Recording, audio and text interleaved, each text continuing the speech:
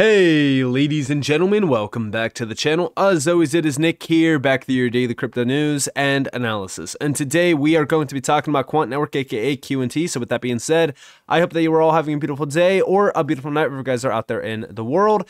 So let's tap into a few things, because I've been hearing a lot of bearish FUD about Quant and QNT. The team's dumping tokens. The team hasn't pushed an update on their X page in a while. They're not doing anything, blah, blah, blah. And it's crazy to me because it's the same repetitive thing that I see every single time in the space.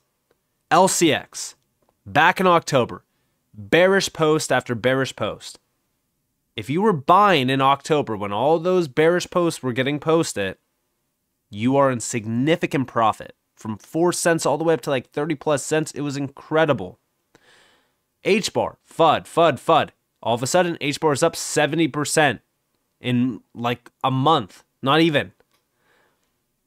Casper, IPW FUD. All of a sudden, Casper's up significantly. And now the same is going on with QNT, where everyone is fudding it, everyone's talking down on it, and it's almost as if they forget where we are at right now with Quant and even with the altcoin cycle. They're forgetting where we are at now in this cycle.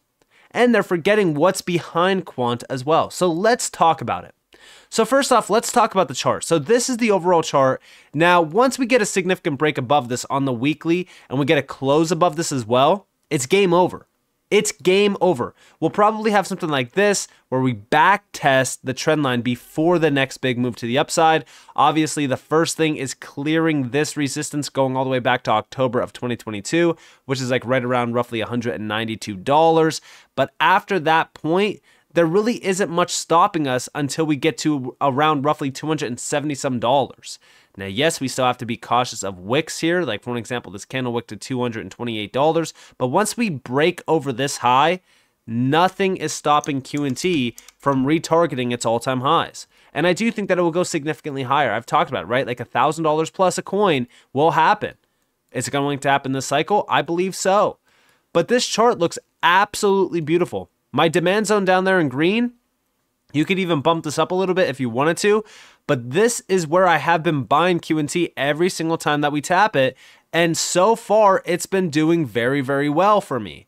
I mean, realistically speaking, anywhere between $84 to $100 on QNT is a screaming buy zone.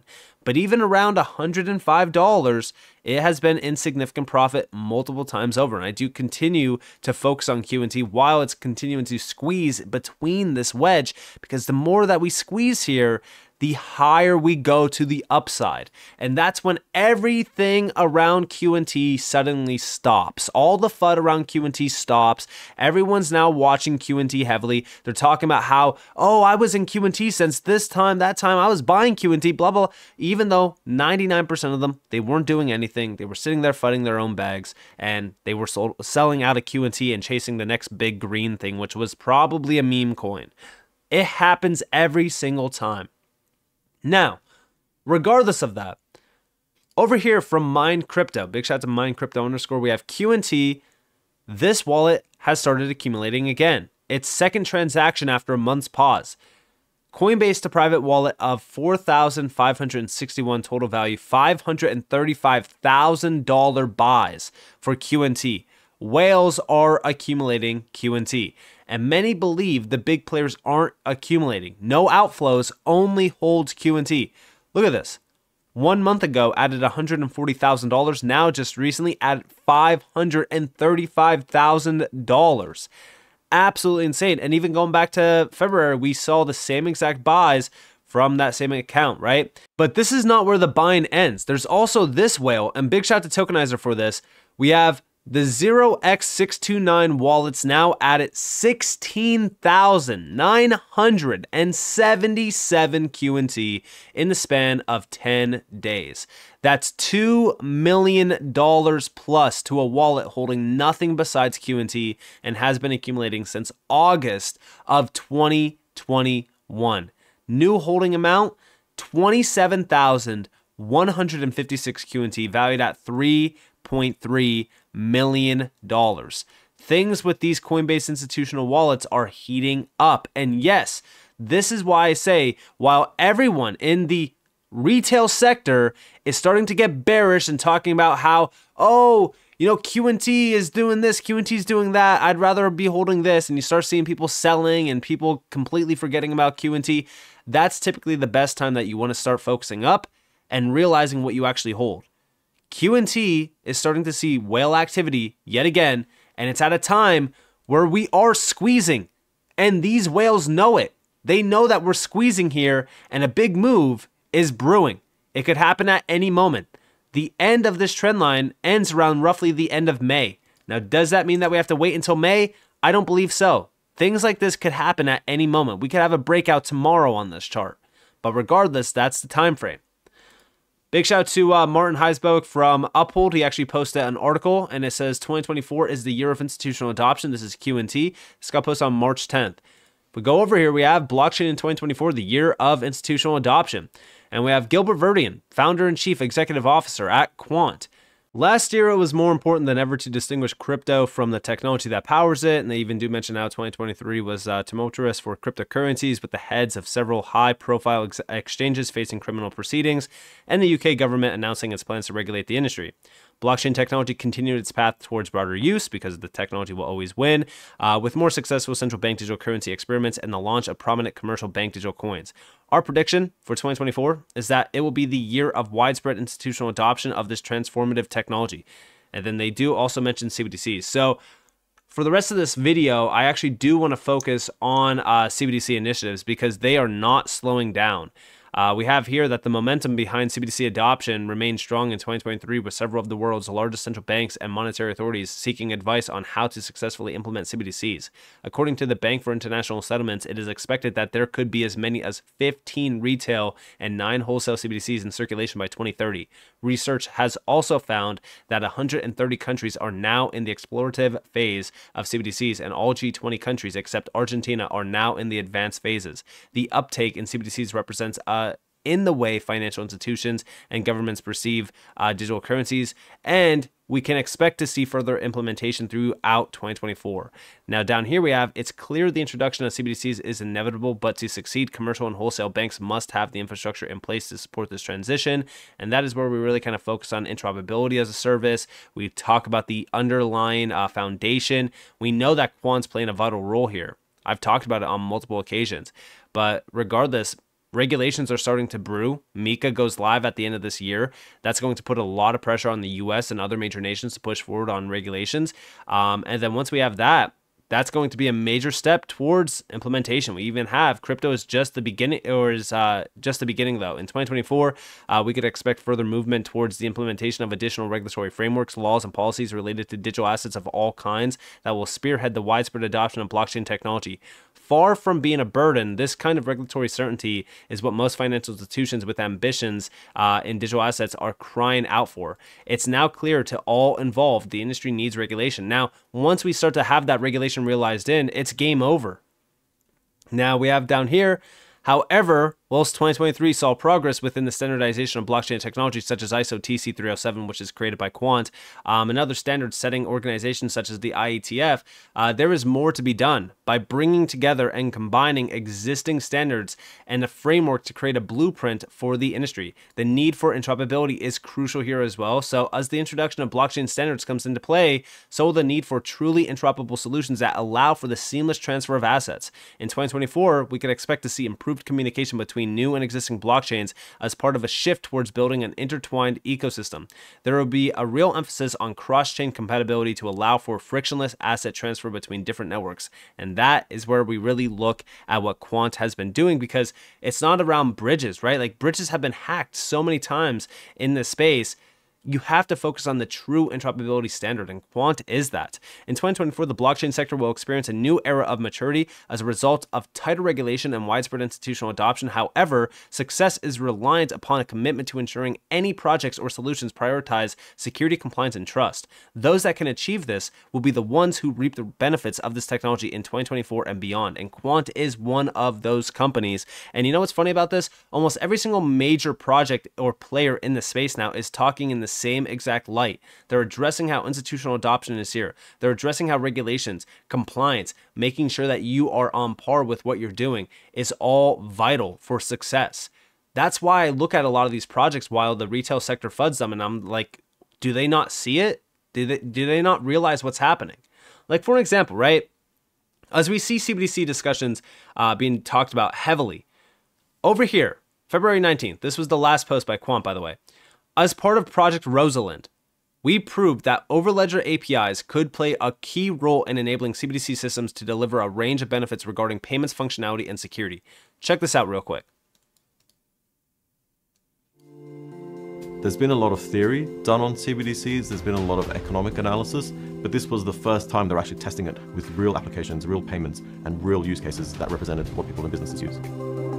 And I do apologize if this is too fast. I'm just trying to speed it up so that YouTube actually doesn't flag it and mute this video in full. Hopefully they don't, but who knows with how annoying YouTube has been lately.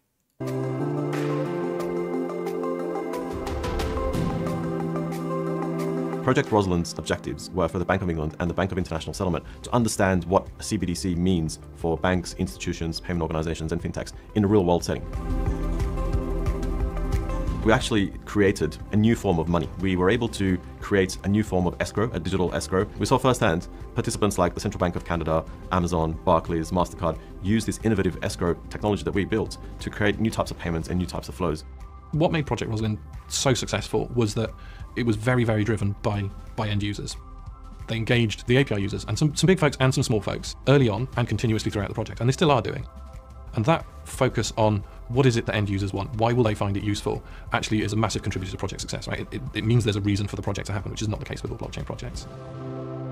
It was very, very iterative. Every week we were coming up with new requirements. Every week we were producing new demos, and we had really strong participation from the Bank of England, from BIS, from everybody. And the project was like an absolute dream, right? It was the best project we've worked on. It was truly agile. We're receiving requirements, shipping a build, receiving feedback from users within a 2-week span. It's something that you don't get very often in projects or products, that you're getting user feedback within 2 weeks of getting the requirements. So that by itself was exhilarating. Quant's technology for Project Rosalind essentially provides the technological foundation of the entire project itself. A big part of our contribution to that was Overledger, our technology, and that made everything much smoother and much faster. If we'd been building against a regular blockchain and integrating with it directly, we would never have been able to do it in 6 months. The whole idea of Project Rosalind was to create a whole bunch of APIs that businesses and banks could use to interact with CBDCs. Those APIs actually talk to Overledger and interact with the blockchain via Overledger. So we literally provide the technological foundation for interacting with blockchain. The other area where we contributed a lot was in our smart contract expertise. We built the smart contracts for this, which are quite complex central bank digital currency smart contracts, and that's kind of a credit to the folks on our tech team.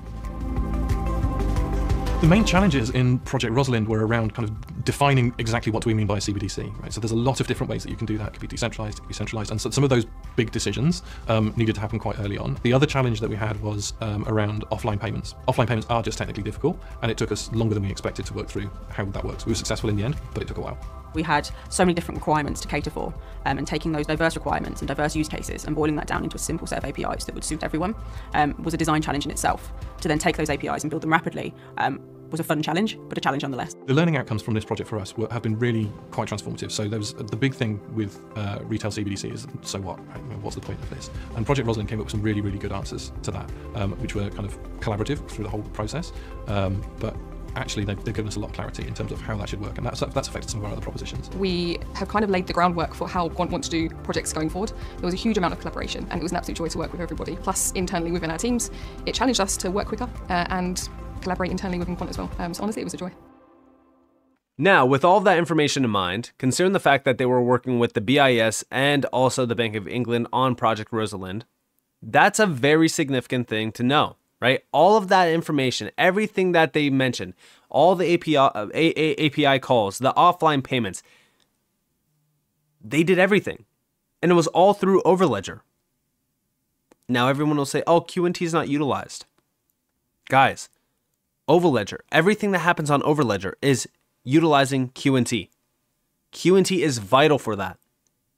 But why am I bringing all this back up? Well, it's because just recently, the BIS put out a report on March 7th, and it is regarding fast payments. They are the key innovation that have seen mass adoption in some jurisdictions, but not in others. Adoption may be higher when certain design features are present, and we could actually see the volume of fast payment transactions and how they have grown rapidly.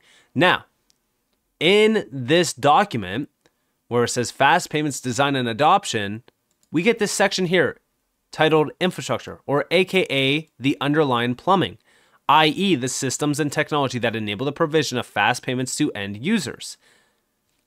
This was all regarding APIs, connecting APIs, making sure that they have that functionality in place and the security regarding payments. And if we scroll down to that bottom part, apart from the settlement system, various other types of infrastructure are key to the functioning of an FPS, a faster payment system. These may be additional systems like proxy databases, which are responsible for enabling aliases. Additionally, FPS, or faster payment systems, may also rely on messaging standards like ISO 20022 or API standards for communication between PSPs. Auxiliary infrastructure such as cloud computing can also be important to provide scalability for the delivery of fast payments. When we look at APIs, APIs are the key thing that I'm really looking at. But we are now starting to see an entire new settlement system being created. It's all being tapped in with, DLT, APIs, ISO 20022 reliant payment messaging systems. Like, all of this is crucial to understand at this time, because when we look at some of the companies around this space, like Quant and what they've been building, it's something very significant to take notice of. And the fact that they worked with the BIS on a lot of these APIs, it's a big deal, and it's something very large to know when we are talking about the future regarding payments and finance. Listen, I think at this point in time, anyone that is denying the fact that blockchain, DLT, and a lot of these projects within the space and companies within the space, are going to be a part of this new system, and they're denying that, I don't know where they've been. I don't know what information that they've been reading, but at this point in time, the BIS, the IMF, all of these organizations that are pulling the strings, every single one of them are mentioning blockchain, DLT, APIs. They're even collaborating with companies like Quant and Ripple. And it's insane to me that people are still not seeing the end goal here. They're just looking at price action. They're just looking at something and they're saying, oh, well, that completely defies everything that Quant has been doing. All of that's noise. It's nonsense. Q&T is not going to do anything. I'd rather buy Shiba Inu. It's insane to me. But with that being said, I hope you guys enjoyed this video. If you guys did, definitely leave a like, subscribe, turn notifications on if you guys want more free content. You guys are more than welcome to follow me on Twitter and join the free Discord down in the description below. And with that being said, guys, it's been Nick. Thanks for watching. Peace out.